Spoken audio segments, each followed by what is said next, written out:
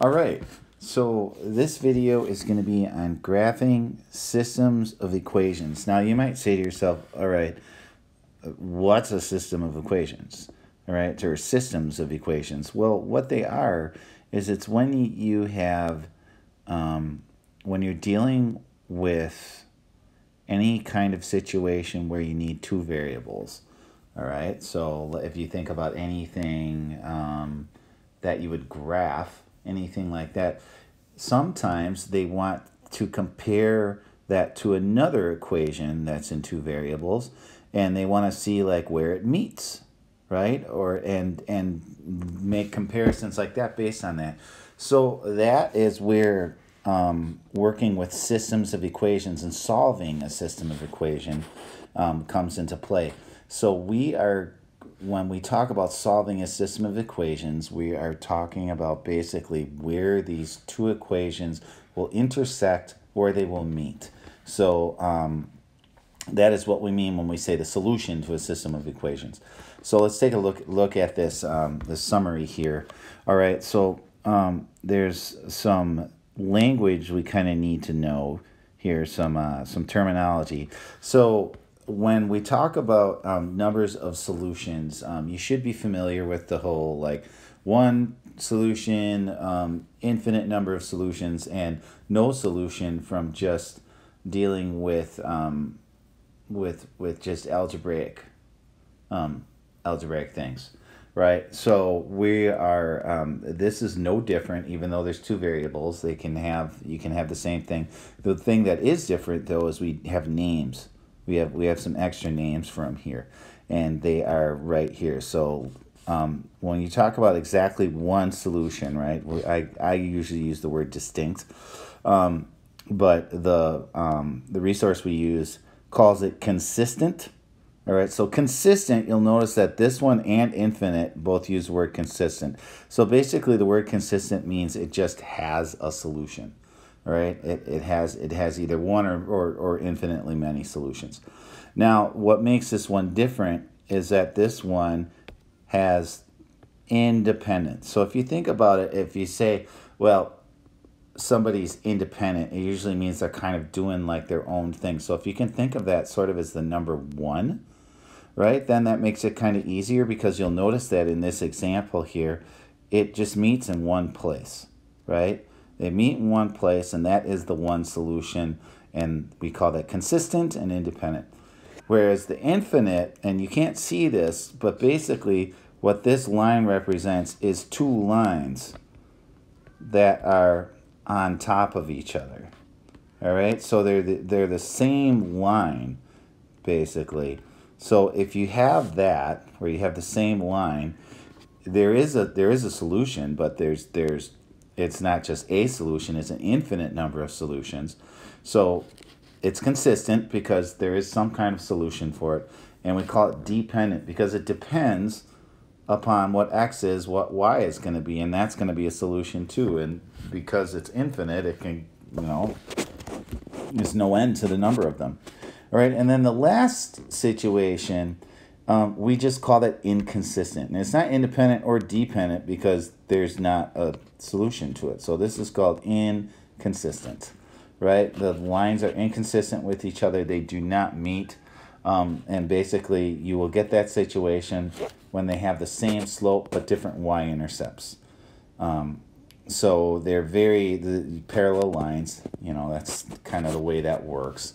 So hopefully that little bit kind of makes some sense to you. And so what we're going to do now is we're going to look at a couple of examples, and then see what we think about that. So let's look at this example right here, and it gives us a lot of choices, so to speak, right? And I'm gonna color code this one up. So let's do yellow for this first one. So for number one, we've got y equals x minus 1, right? Oh, oops, I don't want to use that, do I? No, I don't. I want to use a highlighter. All right, not that. Here we go. So we have y equals x minus 1. So if I find that, that's this line right here. Okay, so that's this. And then the next one is y equals negative x plus 1, and that is this line right here. And so if you look at those, they meet in exactly one place. They meet right here at that point, the upper point right there. So they meet in one spot. So when it says, what is this? Number one would be consistent because there is a solution, and it would be independent because there's one solution. All right, so it's consistent and independent. All right, so let's look at number two. So number two, let's see how many colors we can burn out here. We have x minus y equals negative 4, all right? So that's this guy right here.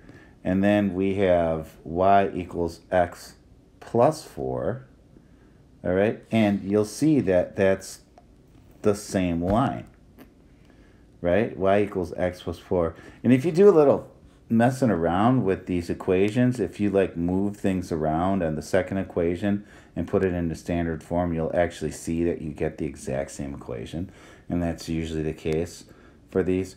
So we call that, there is a solution because they lie on top of each other. There's just an infinite number of them. So we call that consistent, and that would be dependent, right? And that is our infinite number of solutions. And then this one, the independent, the one above it, would say 1. That's our distinct case. All right, number 3. All right, we have y equals x plus 4. All right, let's use light green. All right, y equals x plus 4. So that's actually back to this line right here, okay? And then 2x minus 2y equals 2. And that's another equation for this line that we used earlier. So you have both of these, and you'll see that they are parallel to each other, meaning they're not going to touch. And if they don't touch, that means they don't share a solution with each other. So we would just call that plain old inconsistent. Right? It's not dependent or independent because there's no solution.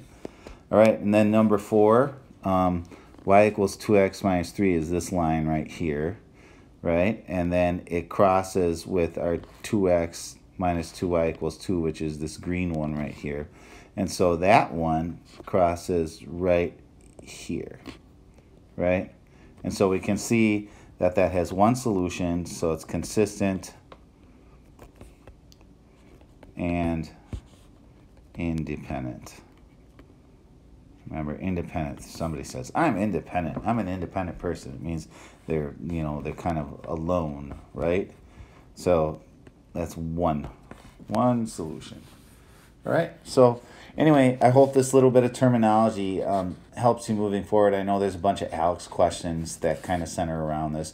Pretty much the main takeaway for these is that you have these 3 cases, right? You've got the one solution, you've got the infinite solutions, and you got the no solutions, and just understanding what those look like. So you can reference this, as much as you need to, but that's the big idea with this part of the lesson. All right, the next lesson we will start graphing these.